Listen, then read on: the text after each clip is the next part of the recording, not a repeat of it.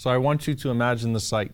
As Allah subhanahu wa ta'ala gave Adam alayhi salam his soul, all of the angels fell in sajda to him. They all fell in prostration. Subhanallah, trillions and trillions and trillions of angels. Imagine the sight, all in prostration to Adam alayhi salam. This is what he wakes up to, subhanallah.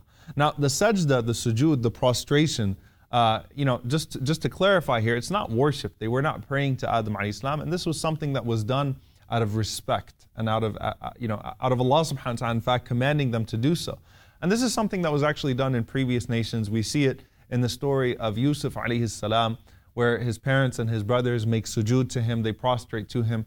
And in fact, even in the time of the Prophet ﷺ, when Mu'adh ibn Jabal radiallahu ta'ala anhu came back from Ash-Sham, when he came back from Syria, and he saw the way that the Christians did sajda at that time, they prostrated to their monks, he came to the Prophet ﷺ and he did sujood to him. And the Prophet ﷺ, he corrected him, and he said that this is something that was allowed in nations before, but Allah subhanahu wa ta'ala has done away with it. Meaning, even the sajda that is done out of taqdeer and ihtiram, that is done out of respect and honoring a person, that was prohibited, and the only thing left now was the sajda of ibadah, the prostration of worship, because Allah subhanahu wa ta'ala through this ummah clarifies tawheed, clarifies monotheism once and for all. Okay, so all of these angels fall into sajda to Adam alayhi salam. Allah subhanahu wa ta'ala says, illa Iblis. Iblis just stood there.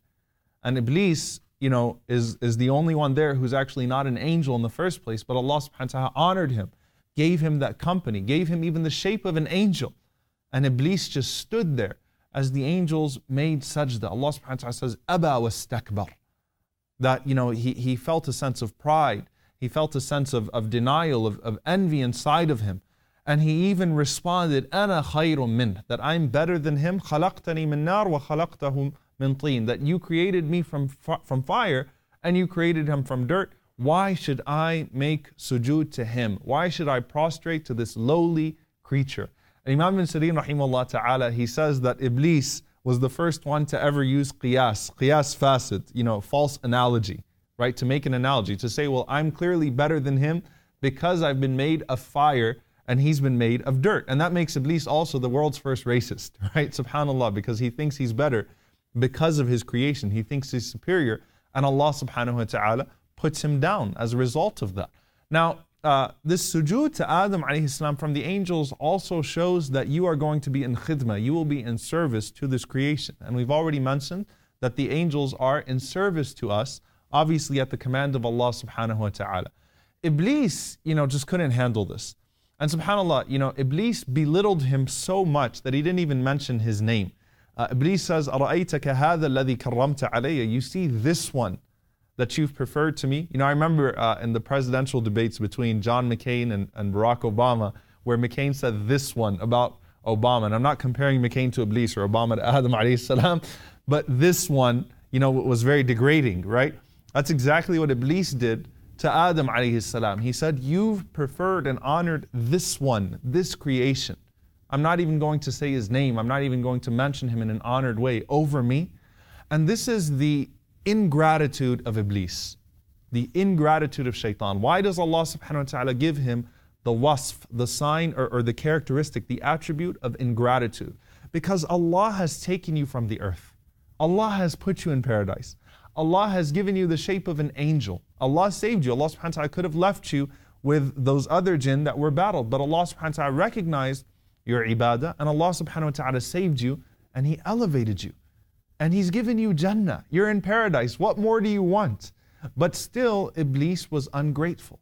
Subhanallah. And that ingratitude led him to his ultimate doom. Subhanallah. As a result of his ingratitude, did he gain anything? Did he gain the power of the earth again? Did he gain what he wanted? No, actually, he lost Jannah. He was reduced back to an ugly shape. So he was not able to keep the shape that Allah subhanahu wa ta'ala gave to him of a malak. And he was expelled and cursed and just despised, as Allah subhanahu wa ta'ala described him. "Ukhruj minha فَإِنَّكَ رَجِيمٌ." Get out of here, and you are a despised and despicable creation to Allah subhanahu wa ta'ala.